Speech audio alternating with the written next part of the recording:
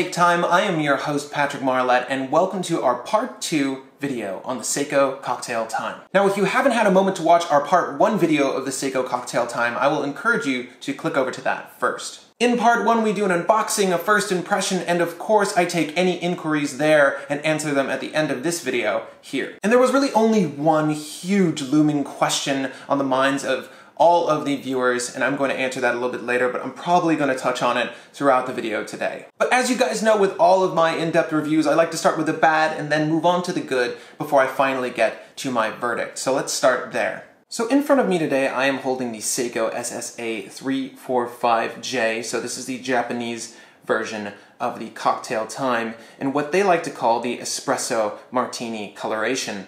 And right off the bat, one of the first things I noticed in the unboxing was that it had very little hint of brown in the dial construction. And as this was called the Espresso Martini, you kind of expected it to have more of a brown tint. Well, I'm happy to report that even right now you can see just a little bit more of that brown tint, and it's highlighted by this chocolate brown strap I'm wearing. Initially, this watch came with a black strap, which I have off to the side, but the brown strap brings out more of that dial detail, and I have to say that in the flesh and out in natural light, not studio lights like we have here, the brown is more apparent, and I have some images I'll throw up so you guys can see that as well. But accenting the dial with a brown leather strap has really brought it out just a little bit more, but still I'll say that the Espresso Martini coloration is more of a mute gray to light gray in tone. And that is either a good or a bad note for you. I understand that a lot of you, when you look at the stock photography for this watch, you expect more of a brown accent color to the dial. So maybe that's just my version. Maybe there's a variance between different 345s, but mine came with a lighter brown undertone, so that's just how it is. Now, the next bad note I'd like to mention, and I'm gonna have to move the handset to illustrate what that is here, is the power reserve indicator hand. Actually, the handset in general really bothers me about this watch. I love the dial face, I love the hour markings, but the Dauphine hands they chose to utilize on this watch, I've noticed that all of the models in the Presage Cocktail line have the same sort of handset, that being half polished, half frosted, and you can see what I mean here. The left side of the hour and minute hand is frosted, while the right side is polished, and that is if you looked at this watch with those two hands facing the 12 o'clock position. And as I alluded to a moment ago, that power reserve hand, some people have quoted that it's supposed to look like a martini glass, albeit an upside down martini glass. I don't like the sparkly, sharpie, silver coloration of that hand. I really don't like how that looks at all.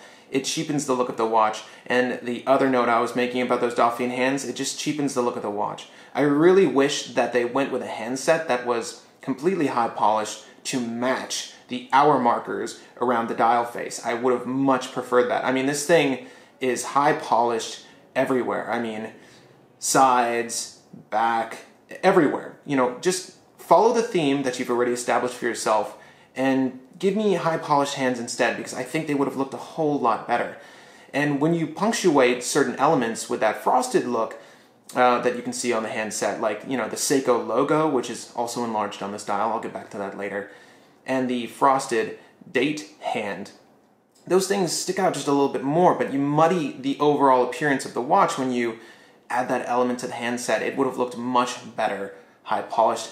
And the last thing I want to mention about that power reserve hand, I don't like it whatsoever. It's just, why not follow the excellent seconds hand that you've made for this watch and other SARB models, and this is not a SARB watch, but the original was. But that second hand, that needle and eye hole is just beautiful. You know, I would have loved to see that eye hole mimicked on the power reserve, maybe had another high polished element there, instead of going with that Sharpie silver metallic look. It just does not look that appealing on the dial, and again, it cheapens the overall look.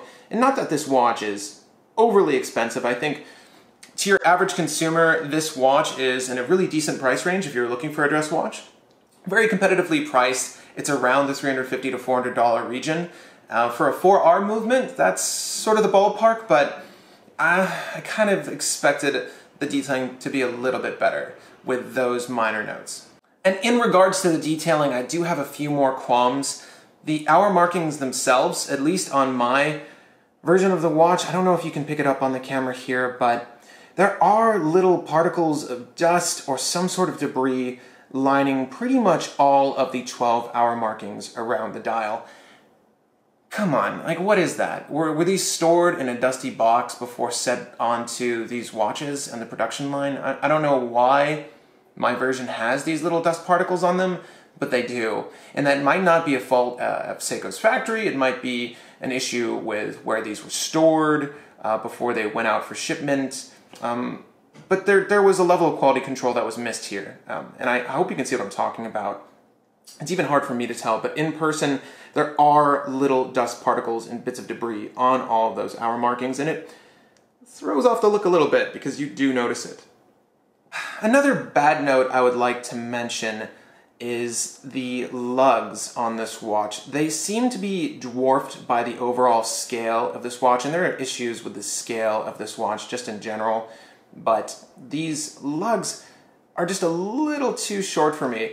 I mean, I would have preferred that the watch be cut down in scale just a little bit more, maybe not 40.5, but maybe 38.5, maybe 39 millimeters in width across this round frame here, so that you had slightly more elongated lugs, because as it stands now, they're very minuscule and they don't look as nice on the wrist as I've seen other dress watches with longer lugs. And I'll cite my King Seiko here. Those have very prominent lugs, and that detail is something that was overlooked here. I do like a case that looks complete in its entirety, and something about these lugs, the diminutive frame of these lugs, is just not appealing to the eyes. And that's just me, but the way it wears on the wrist, they kind of vanish, and it's, I don't know. The dial is the highlight of this watch, so I suppose that's why these lugs are so small. And they don't look good on camera, but they do wear that way.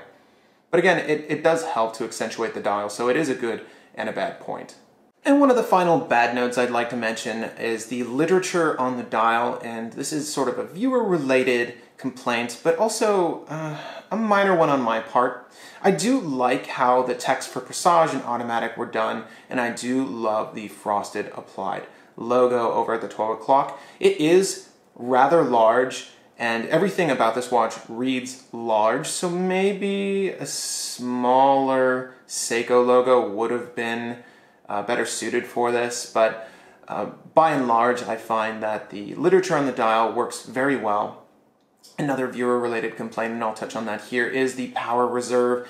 I noted some people said it would have looked better if the power reserve text wasn't there at the 11 o'clock. I actually quite like it. I think that this is one of the better implementations of a power reserve when it comes to a dress watch. I don't like when they have the cutouts, you know, they remove a part of the dial to, you know, put in the power reserve, and then you have this sort of awkward 1/3 of a wheel where your reserve is indicated. I much prefer like the very, very faint detailing of the power reserve here, how it doesn't diminish the quality of the dial or take away from it, and it just accentuates the dial by having that what looks almost like a gauge on a car, E being empty. It almost feels like you're looking at a car dashboard when you see that, and it's actually very appealing. I know that might not sound appealing, but it's actually a nice element to this watch. Now, I don't have very many more bad notes about this watch. Again, I wish a lot of those frosted elements were just high polished, those being the hour and minute hand. I wish they would have went with a better power reserve indicator hand. The one on here, it just looks so cheap. It doesn't look great for this watch. Again, this is a relatively affordable dress watch when you compare it to other offerings from different brands, and even amongst Seiko's offerings, this is an affordable dress watch, so you know, if one or two elements look cheap, it makes sense, but overall, you have a watch that is simply brilliant in person and would have been benefited with just a few aesthetic changes, in my opinion. But all in all, I really do like the overall look of this watch. The last thing I want to mention is about the strap itself. You'll notice that this isn't on the stock strap. A quick little shout out to Watch Gecko. If you've never heard of Watch Gecko, they are an online group based out of London who do an amazing array of watch straps. They sent me a little Christmas package, which thank you guys, thank you Tim for sending that my way. And the only reason I'm mentioning it is because this was sort of a miss on Seiko's part. I feel like the chocolate brown or like a dark cognac brown leather option would have been a better choice for this watch. And you can see here, it helps accentuate the brown detailing in the dial. It's just an overall better look to me, especially with this vintage styling, with the accent threads near the lugs here. It just looks impeccable. I wore this strap for about 3 days before switching over, because that is when I received the brown leather strap you see in front of me.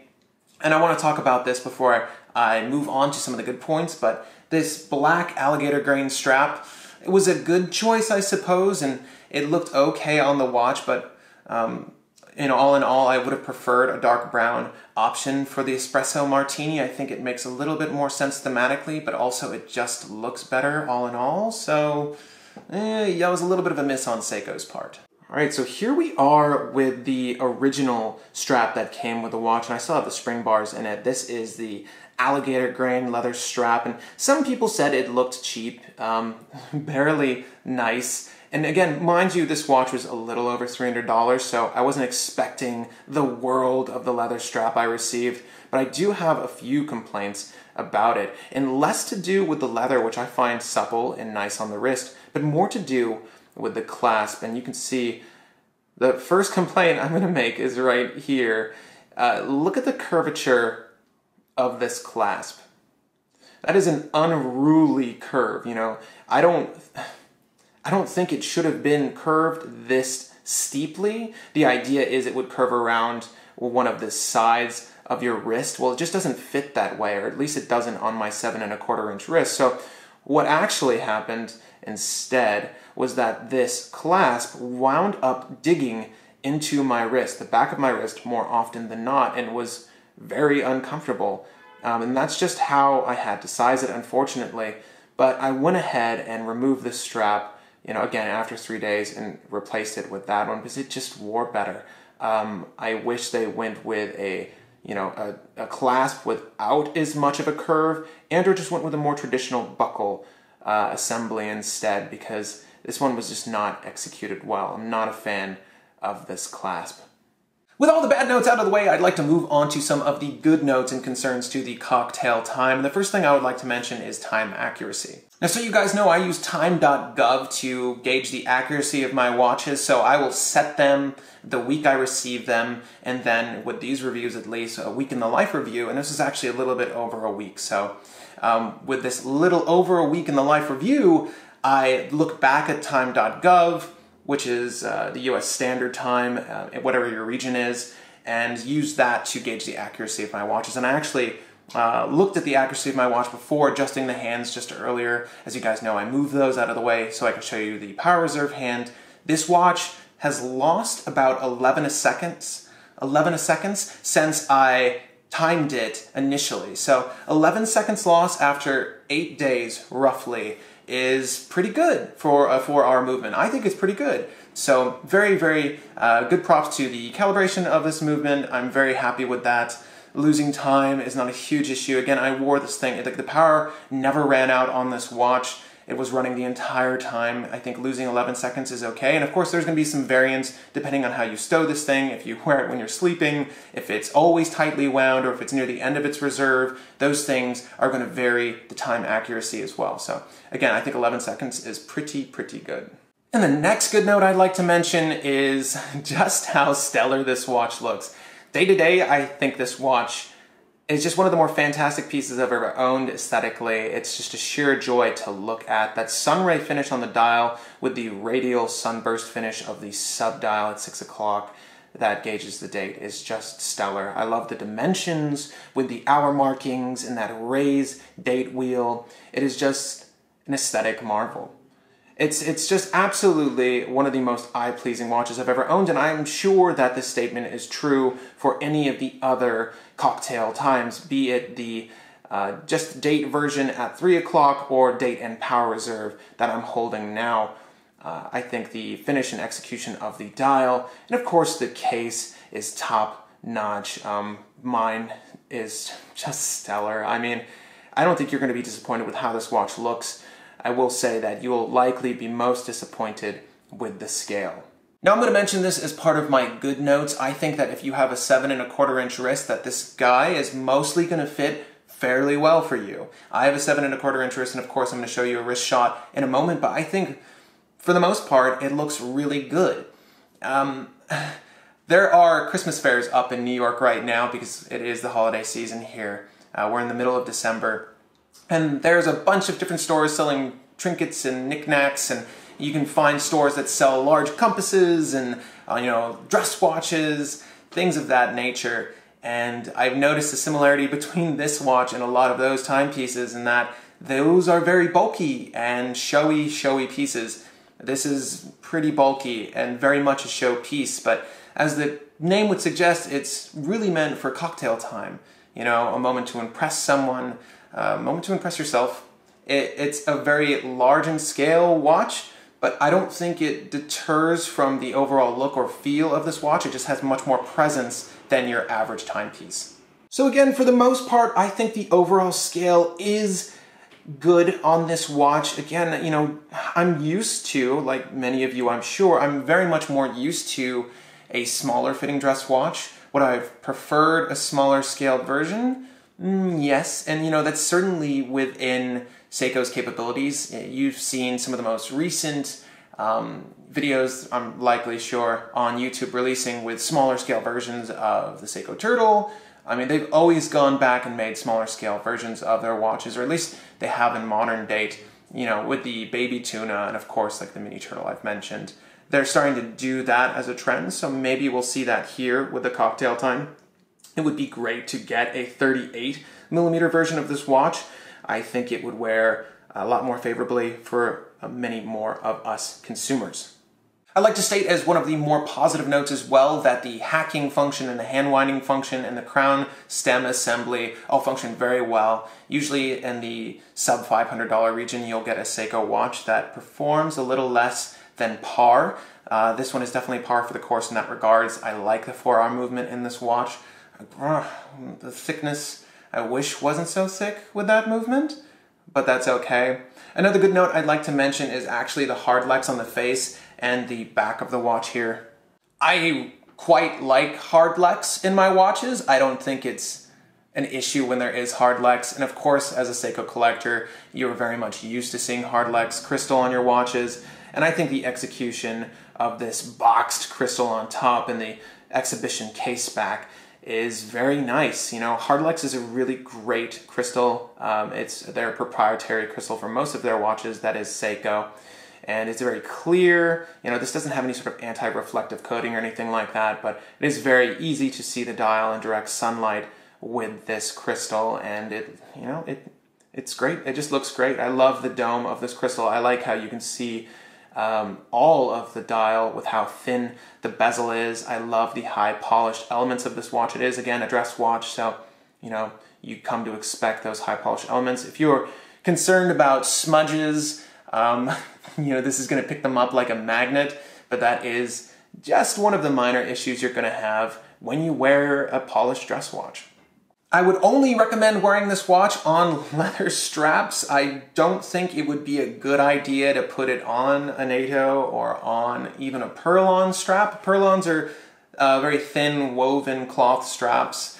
It is, again, 14.5mm thick, so it is a thicker watch, and it's crazy because, you know, the Seiko Tuna lineup, those watches are in the 14mm region as well. But those get a pass from me because they're tool watches. They're supposed to be a little bit more resilient, a little bit larger.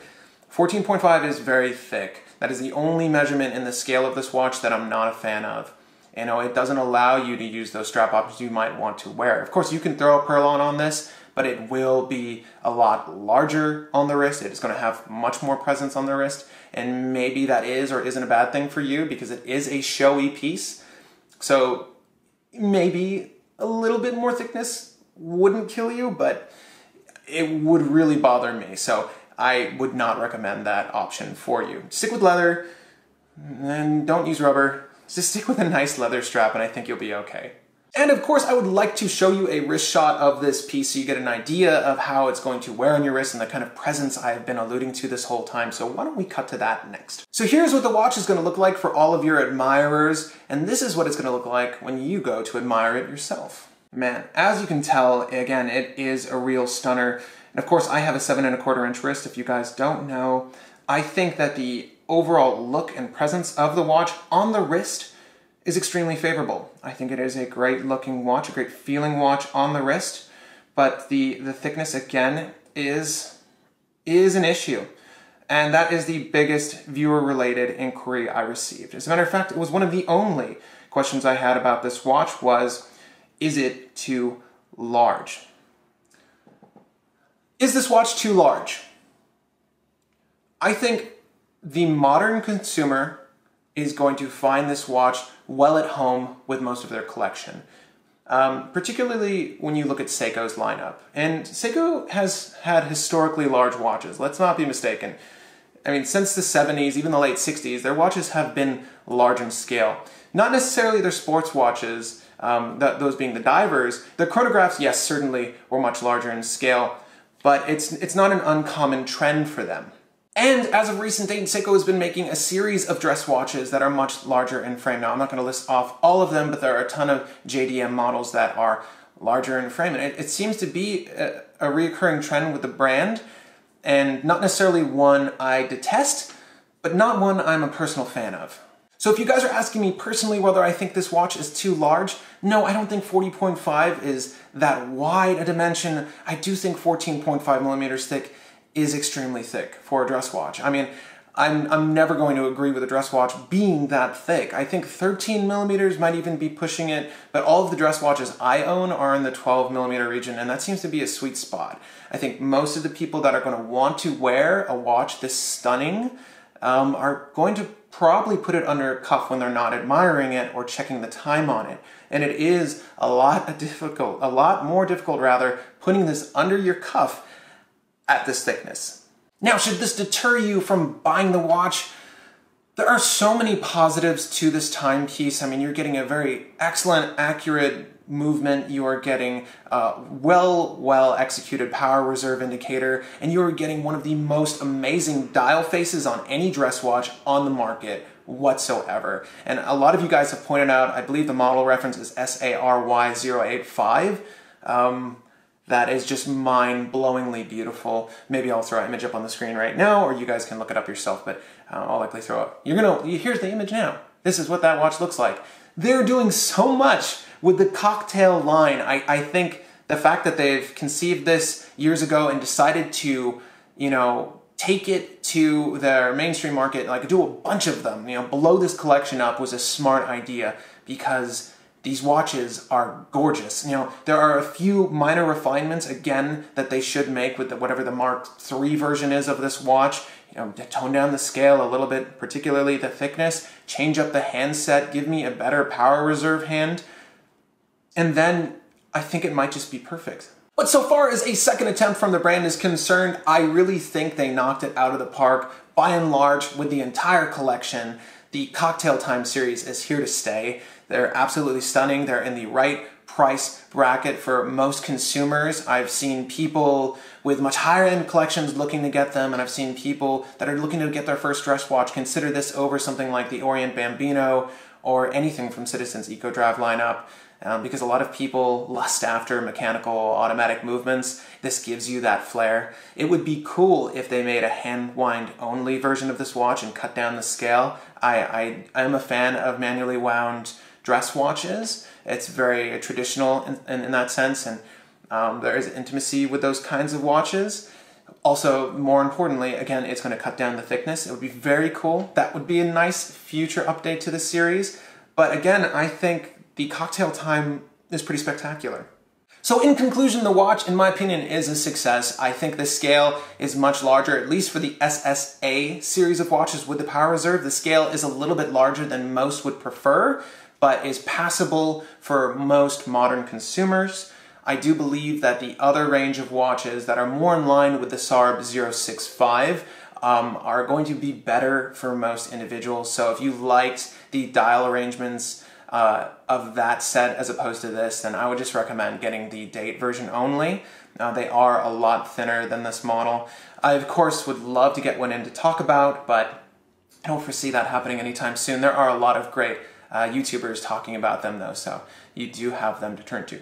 Now, expect to see this watch in another video because I do have an interesting timepiece to compare it with coming in. I'm very excited to pit those two against each other, and I think it's going to be a very compelling comparison as to which you should get. But I think for the most part, I'm very satisfied with this dress piece. Whether it stays in my collection or not is a different story. I've never really been a huge fan of dress watches, and I've made room in my collection for one dress watch. No, I'm not considering my Grand Seiko a dress watch, although it kind of is. It's more of a sports watch. I mean, 200 meters water resistant is pretty ridiculous for a dress watch, I just want to say. But enthusiasts, if you liked this video, I will encourage you to hit that like button. It looks a little something like this. If you found this video informative or entertaining in the least, I'll encourage you to share this with any friends, forums, or groups that are interested in watches. If you watched the part 1 video and saw the part 2 and know a friend that also did, maybe share this with them so they can finally get the conclusion of my thoughts on this piece after a week in the life. And if you've been following the channel for a while and have not subscribed, what is going on? I know for a fact when I look at my analytics that there are a good 54% of you that watch each episode that are actually indeed subscribers. And thank you so much for joining the family here. For all of the other 46, 47%, join in, guys. We have discussions here on the channel all the time, reviews, interviews, and vlogs to come. This is a great place for you if you like horology or just like a consumer's approach to viewing horology. Again, my name is Patrick Marlatt, and thank you for the time.